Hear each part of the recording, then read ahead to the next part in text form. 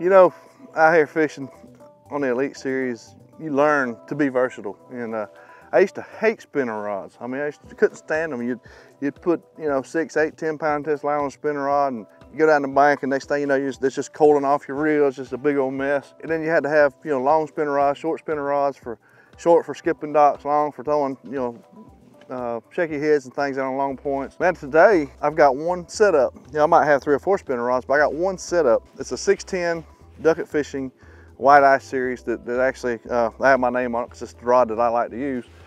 It's a medium heavy action rod, and I can do everything with it. I put braid, 10-pound braid on it. It don't matter if I'm skipping docks, if I'm throwing a wacky rig, if I'm throwing a shaky head, a drop shot, throwing a jerk bait, you name it. I can do everything with this one rod.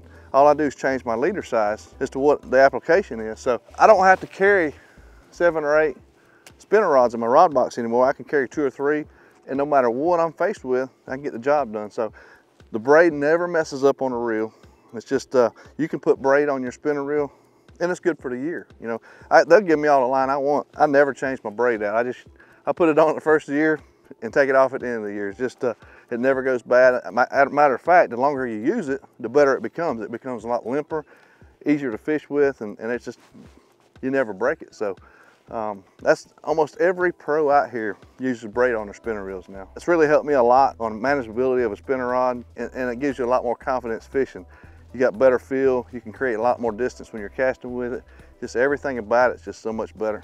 You know, when it comes to reel size on a spinner rod, I prefer the Lew's Tournament Pro 2000. That's what I like, because I'm using braid. It's 10-pound braid, but it's a diameter of 2-pound test line. So I can put 200 yards of braid on here. Your spool, like I made a full cast just a second ago, I still got a full spool of line. So this reel is very small, very light, and it's not, you know, big hanging down in your hand. So I like something light, small.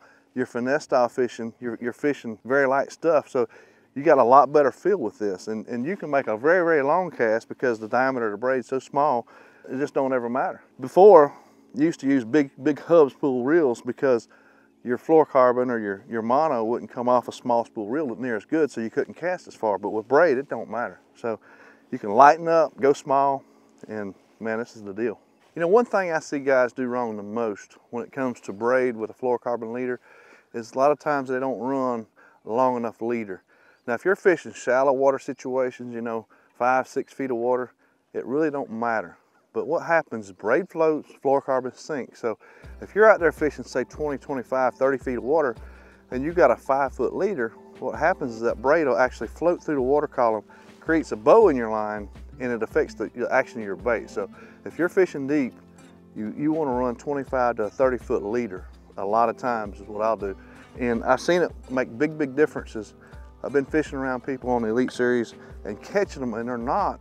And the whole difference is they got too short a leader. So always remember, if you're fishing deep, make sure you got a long leader on. You know, I became a pretty good finesse fisherman coming from Florida.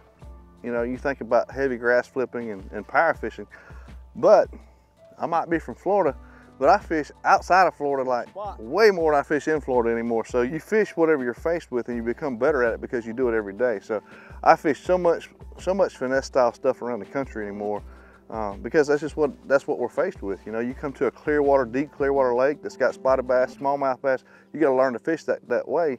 And you know, over time you just become better at it because you practice it every day. You gotta be prepared in finesse fishing. I don't care where you go. You could be at Okeechobee. You better have some kind of finesse style technique in your boat, because there's tournaments that you feel like you can win, and there's tournaments you gotta survive in.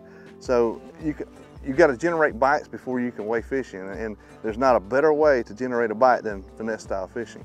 You know, you can catch a lot of fish, you know, finesse style fishing, but you can also catch big fish doing it. You know, you're not gonna go to like a Toho or Okeechobee and put a spinning rod in your hand and win, but you're gonna catch fish. So when the conditions get tough, say a cold front rolls in and the bite's real tough, you might see me down there with a spinning rod. You know, I might flip a lot, because that's how I feel like I'm gonna catch the bigger fish. But as the day goes on and I'm like, oh man, it's just 12 o'clock, I don't have but 3, I'll pick up a spinner rod and go, you know, catch 5 and then go back to flipping or whatever you need to do. So you always wanna have one of these in your boat, no matter where you go.